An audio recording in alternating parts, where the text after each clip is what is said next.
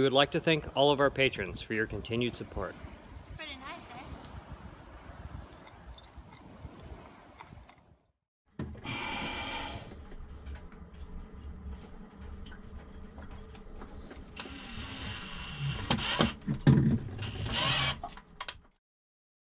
Hello friends. So, it's Monday, July 8th. We got back from our island trip to White's Cove and Cabrillo Beach last night about 9 p.m.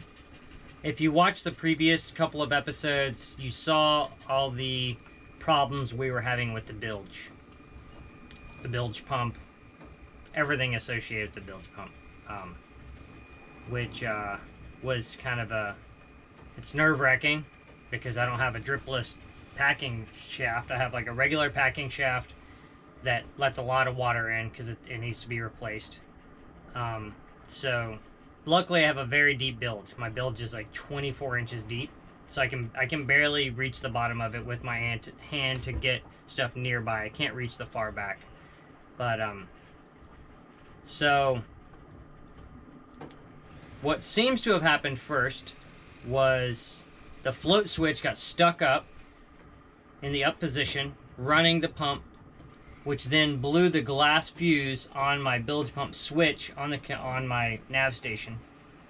And because I woke up one morning and checked the bilge, and there was quite a bit of water, and then I looked and there was no power to the switch panel. So I checked the fuse was blown. It's a glass fuse. I think I have it here. All the other fuses on my boat are blade fuses, which are more contemporary. This was a glass fuse that was blown in this little cap. And we'll look at how all that goes together in a second. So I went through all of my spares and there were no glass fuses, because the only thing on my boat that takes a glass fuse is this one switch panel. So I'll show you guys how I worked around that in a second. So it's a series of events. The float switch kept getting stuck in the up position, which burned that out.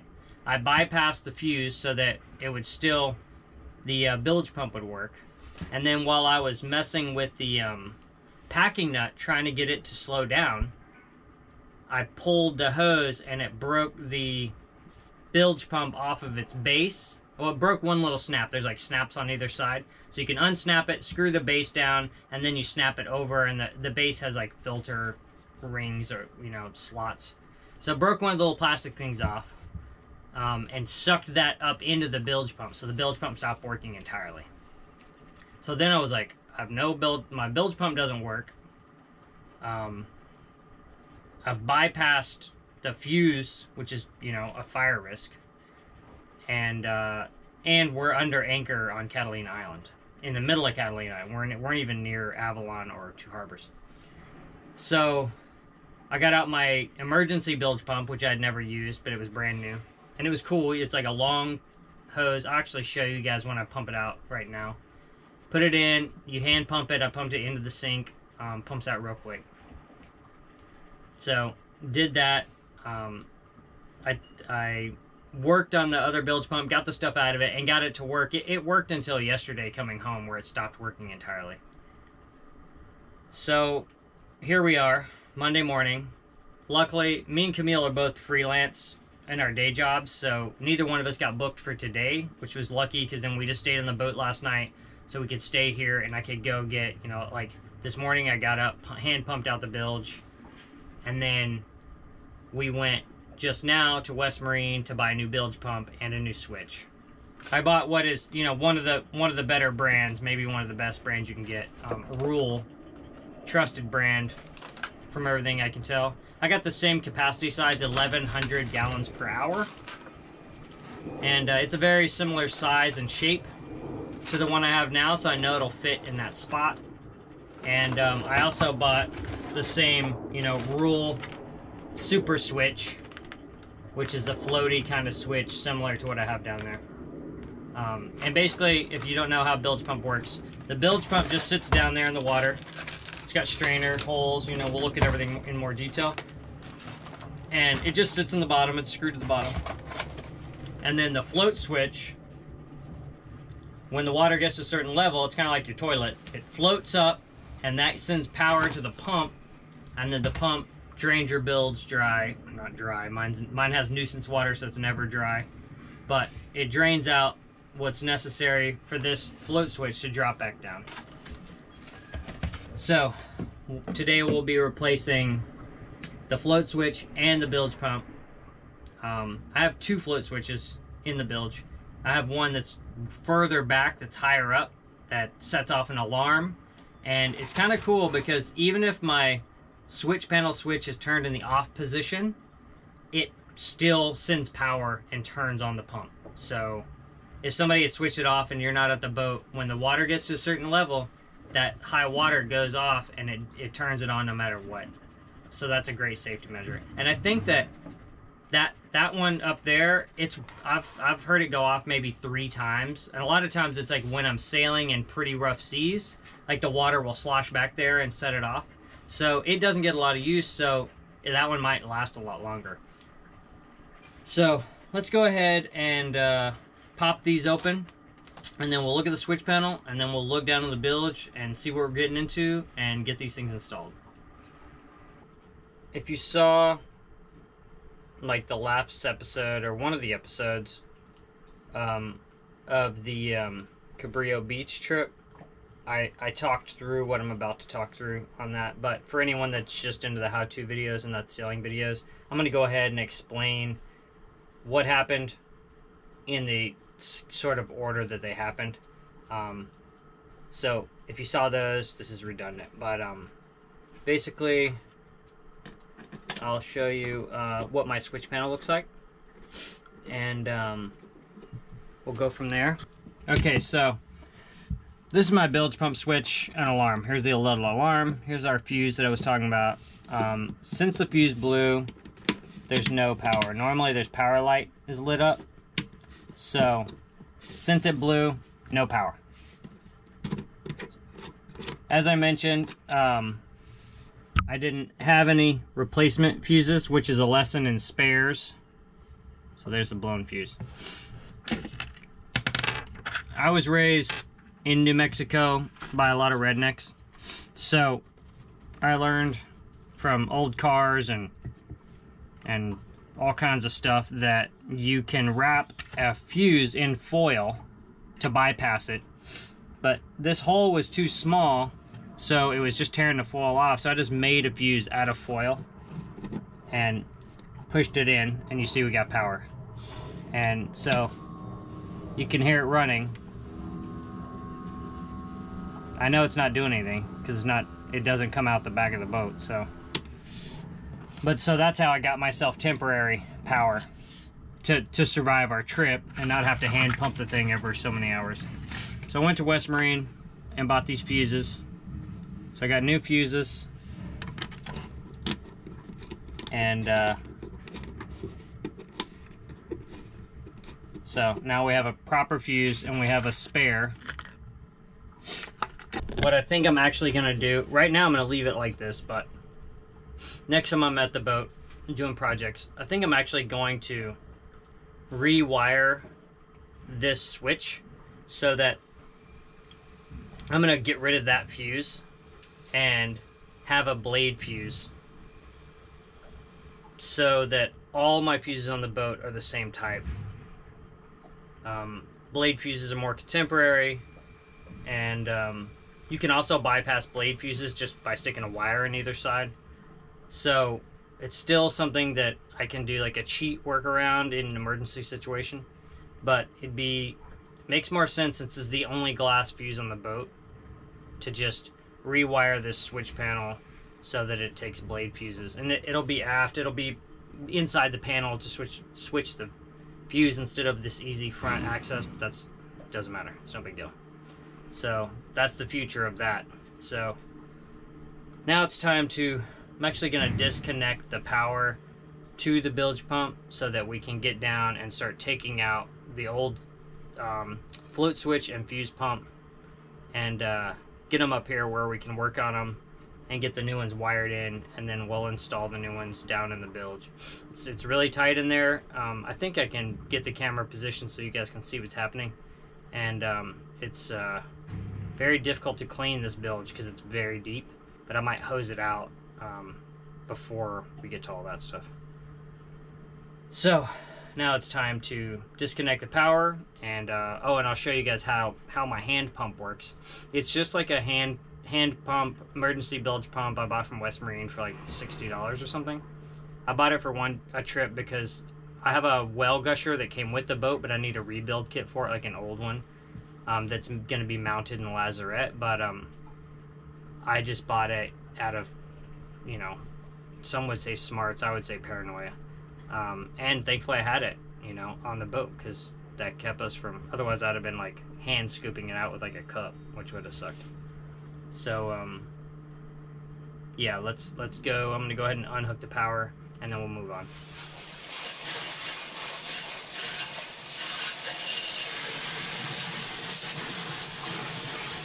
I'm gonna go ahead and show you guys how this emergency hand pump works, and then we'll go from there. So this one's just like from West Marine. It was like $59. Basically, this is the end that takes on the water.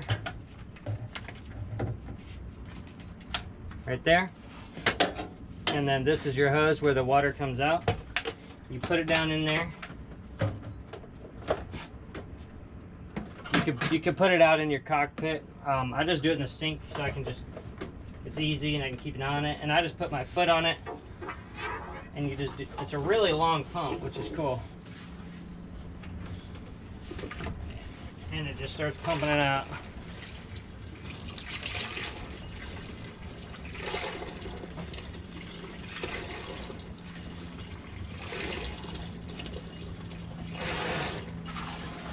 It pumps out a lot faster than the actual electric pump does. So if you're in an emergency, you can make some headway on it, you know. Or you could have your electric pump running, and you could do assist with this if it was like you had a lot of water coming in through a through hole or something. That's how this pump works. And I just set both ends out in the cockpit so that if there's any left in there it wants to drain out, it doesn't do it in the boat. Now it's time to start unhooking everything.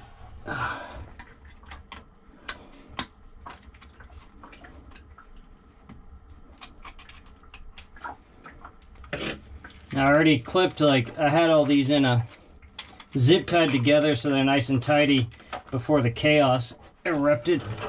So the cables are already, I mean the wire's already loose. Let's go ahead and pull this off.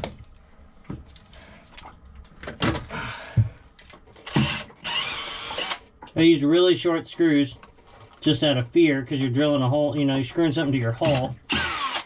But with a cord boat, you're going to quickly drill into that core. And the manual for the new one says, you know, when you drill that hole, you take the screw back out, and you use like ABYC approved sealant, so there's no water intrusion on the hole into your core.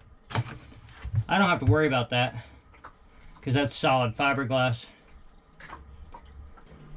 Okay, so got the bilge all cleaned out, dried out. I packed paper towels up around the upper part, around the alarm switch, so that the water that slowly comes in from the packing nut won't find its way to our work spot. So let's look at it. So that's as clean as it's gonna get.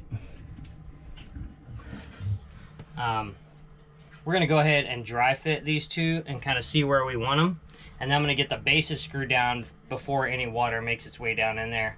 And then we'll get to wiring them up into the system. These are about the same size. The one I had was like a generic version of this, so that'll probably go there.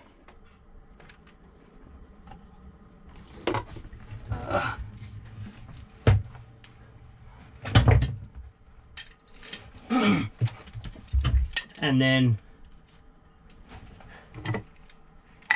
my super switch will go like here And this forward wire will be secured so it doesn't interfere with the float switch. See if I can move this for you guys so you can see it. So that's kind of where we're gonna have things. I might scoot the super switch back just a hair so it's tucked in once I undo those wires. Tucked in a little tighter to the pump, but then also I don't want to interfere with the intrusion of water into the pump, so I might keep it right there. This pump has like, it won't burn out if it runs dry, so that's good. So I think that's where we're gonna go. This works is, here's our pump. You got these things here, and then you screw them down into these like that. Once that's screwed down, you reach down with your wired up pump and you snap it into place like that. Now on this one, these are the things that broke off that sucked up into the old bilge pump and stopped it from working the first time. So this is just like a generic version of this. So I'm gonna go ahead and screw down this base first, and then we have a similar thing. You just push on the sides here. This is our super switch, our float switch.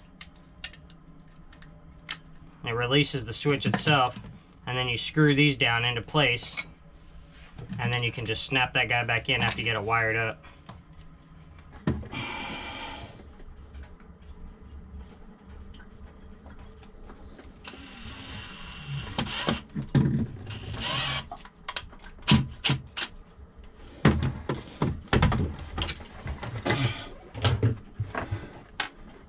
Okay, so here's our old pump.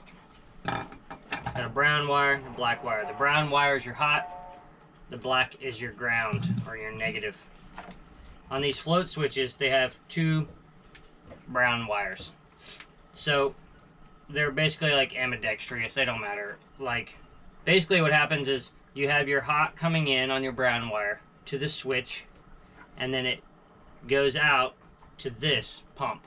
So that's how this setup works. And so when this is raised up, it activates the power, allowing the pump to start.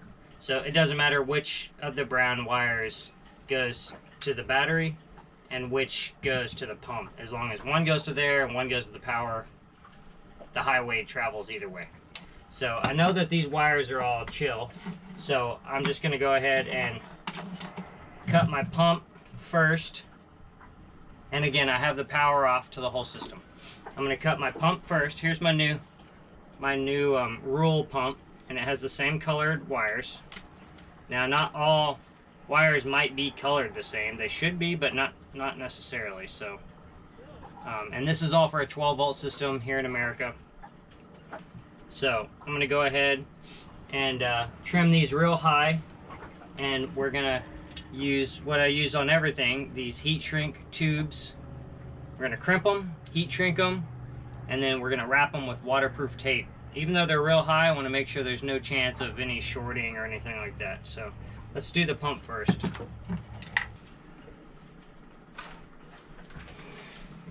It reaches, but not with a lot of play, that's for sure.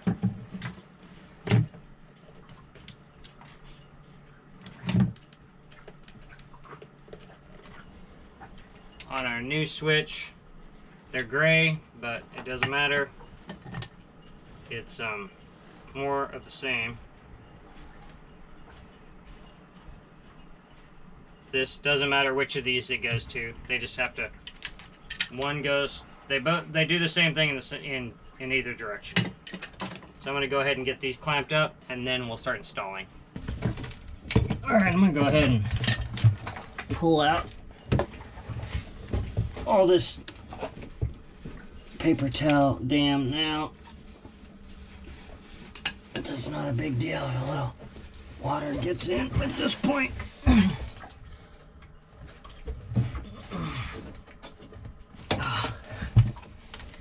And I got some back here in the secret hole. That's where a lot of water is. Okay, so let's get this down in here.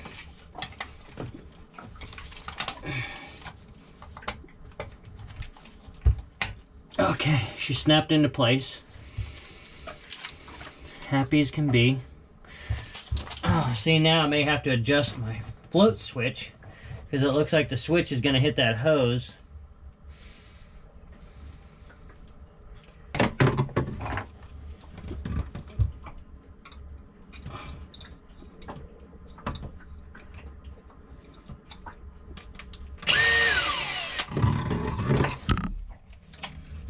Where it should work now. Let's go ahead and get our float switch clipped in, and then we can get the wires taken care of, and then we can test out the system. So there's that. These wires will come over here, zip tie to these, and everything will come up together in a nice orderly bunch. But first, yeah, I'm gonna go ahead and zip tie them all up. I don't know. Let's get power to it and see if the pump works. Okay. Now there's power to the system. Let's see if the pump makes sound on manual. There you go. And then I set it on auto. We'll reach down here and pull up our switch. Okay, that works. And then this is our emergency switch, which sets off our alarm, and it also turns on the pump. Okay, so I got all the wires bound up in a wire housing. Everything's sealed up with waterproof tape. And I got one of the zip ties screwed to the wall, but we need to fill this thing with water and see if it works and show you guys. Racing the daylight.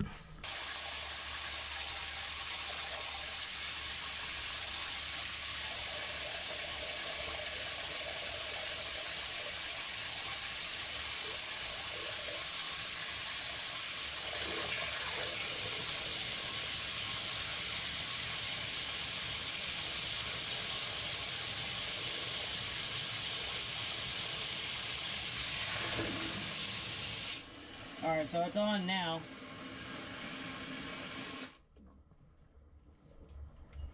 And so maybe my switch is a little high.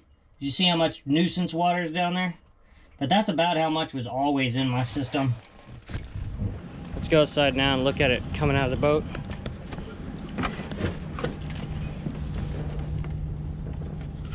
It pumps it out so quick that I can't even get out here in time to see it come out.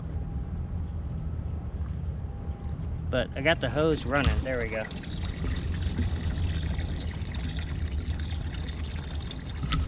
And it pumps it out so much faster than the old one. Much higher volume. So that's great. Once I get my dripless system, there'll be less nuisance water. So we got the job done. There we go. We have a new bilge pump, a really good one installed. So I hope this helps somebody that's about to install a bilge pump. Me and Steady got it done. And now it's time to clean stuff up and go home. It's been a long 6 days since we came to the boat to head out to the island. So that job's done. The boat ain't gonna sink, hopefully. And if you guys enjoyed this, please give us a thumbs up. The likes help us on the algorithm so other people can see the video. Subscribe if you like the videos, the how-to videos, or the adventure videos. And I want to get a big thanks to all our patrons. We really appreciate it. We filmed this whole thing on a GoPro you guys helped us buy. So thanks for everything, and fair winds until next time.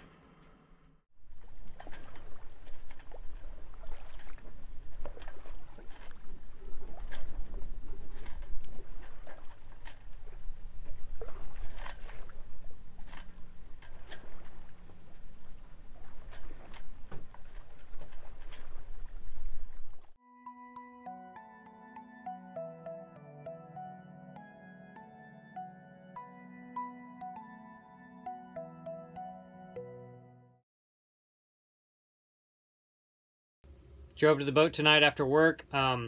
Just had a sick feeling not knowing that the new bilge pump I installed was actually working, or if the fuse had blown again or anything. So I came out and it worked perfect. Super stoked.